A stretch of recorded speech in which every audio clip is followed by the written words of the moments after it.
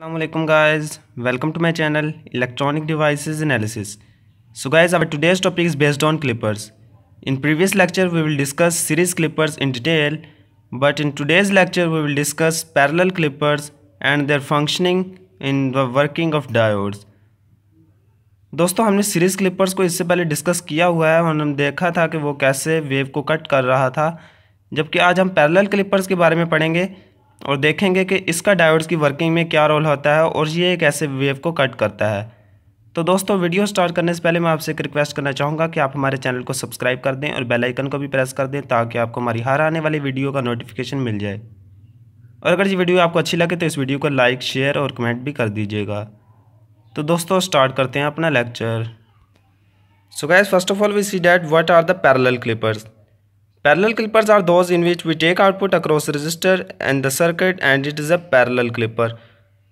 तो दोस्तों parallel clipper वो होता है जिसमें हम डायोड के क्रॉस आउटपुट लेते हैं और उस सर्किट को हम क्लिपर सर्किट भी कहते हैं। यानी आपका सर्किट कोई भी क्लिपर सर्किट होना चाहिए, यानी कोई भी आपको वेव वगैरह कोई भी साइनोसाइडल सिग्नल का कोई भी एक हिस्सा कट होना चाहिए और जिसमें हम डायोड के क्रॉस आउटपुट ले लें, उस क्लिपर को हम पैरेलल क्लिपर कहते हैं। जबकि सीरीज़ क्लिपर में ऐसा नहीं था। सीरीज़ क्लिपर में था कि सीरीज़ में हम रजिस्टर के क्रॉस आउटपुट लेते थे, जबकि डायोड के क्रॉस आउटपुट नहीं लेते, तो उसे हम सीरीज़ क्लिपर कहा करते थे। तो दोस्तों अब हम पैरेलल क्लिपर्स की कुछ एग्जांपल्स देखते हैं कि पैरेलल क्लिपर्स कैसे वर्क करते हैं। तो दोस्तों we will forward about example number 1। So guys, this is example number 1 based on parallel Clippers. दोस्तों आप इसमें देख सकते हैं हमने sinusoidal signal +20 to -20 volt apply किया और एक सर्किट है जो कि पैरेलल क्लिपर का है। पैरेलल क्लिपर के सर्किट का तब पता चलता है जब हम आउटपुट डायोड के क्रॉस ले रहे होते हैं, और हमें आउटपुट तब मिलती है जब हमारा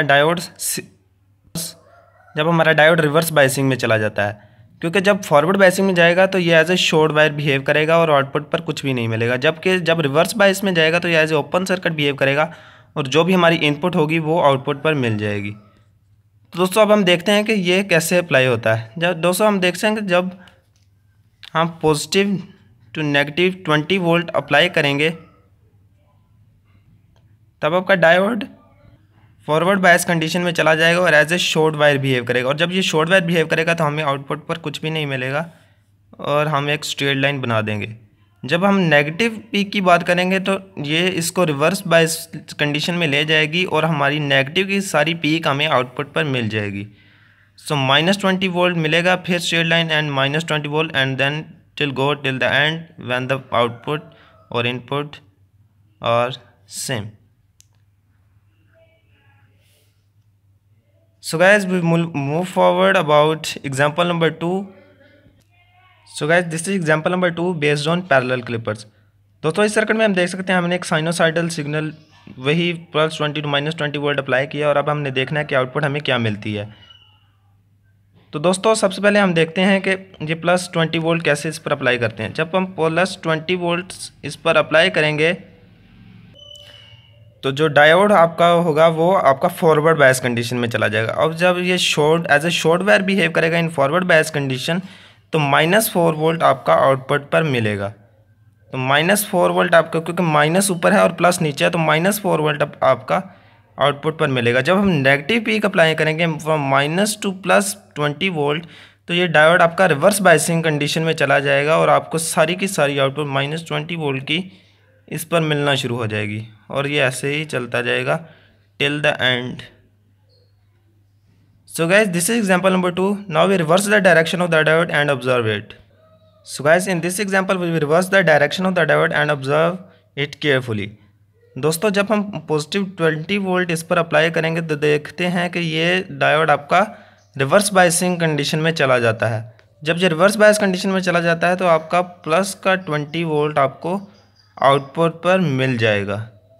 जबकि अब आप -20 वोल्ट अप्लाई करेंगे तो -+20 वोल्ट आप इस पर अप्लाई करेंगे तो ये as a short wire behave करेगा और आपको -4 वोल्ट आपको आउटपुट पर मिलेगा। तो एज ए -4 वोल्ट मिलेगा, फिर आपको पॉजिटिव पीक मिलेगी, -4 वोल्ट मिलेगा और ऐसे आपका ये चलता जाएगा। सो दोस्तों ये भी बहुत आसान एग्जांपल थी। अब हम एग्जांपल नंबर 4 की जानिब चलते हैं जिसमें हम बैटरी की पोलैरिटी को चेंज करेंगे और इसको ऑब्जर्व करेंगे कि इस पर क्या इफेक्ट पड़ता है। So guys, this is example number 4 based on parallel Clippers. दोस्तों यहाँ हमने बैटरी की पोलैरिटी चेंज कर दिया। अब हम देखेंगे कि ये इस पर कैसे इफ़ेक्ट करता है। तो दोस्तों अब हम वैसे ही पॉजिटिव 20 वोल्ट इस पर अप्लाई करते हैं। तो दोस्तों जब हम पॉजिटिव 20 वोल्ट इस पर अप्लाई करेंगे तो होगा क्या कि आपका डायोड रिवर्स बायस कंडीशन में चला जाएगा और आपका 20 वोल्ट आपको आउटपुट में मिलेगा। लेकिन हम आउटपुट तब नहीं बनाएंगे, अभी हम नेगेटिव साइकिल को भी देखते हैं। नेगेटिव साइकिल में क्या होगा, जब हम negative to positive 20 volt apply करेंगे तो होगा क्या, ये डायोड आपका फॉरवर्ड बायस कंडीशन में चला जाएगा और आपको +4 वोल्ट आउटपुट पर मिलेगा। तो अब हमारी जो आउटपुट मिलेगी हमें वो +4 वोल्ट से लेकर +4 वोल्ट मिलेगी, फिर +20 वोल्ट मिलेगी, फिर +4 वोल्ट मिलेगी, फिर 20 वोल्ट मिलेगी और ये ऐसे चलता जाएगा। तो दोस्तों आपने ये सवाल करना चाहिए कि ये यहाँ से क्यों नहीं शुरू हुआ पॉजिटिव साइकिल में।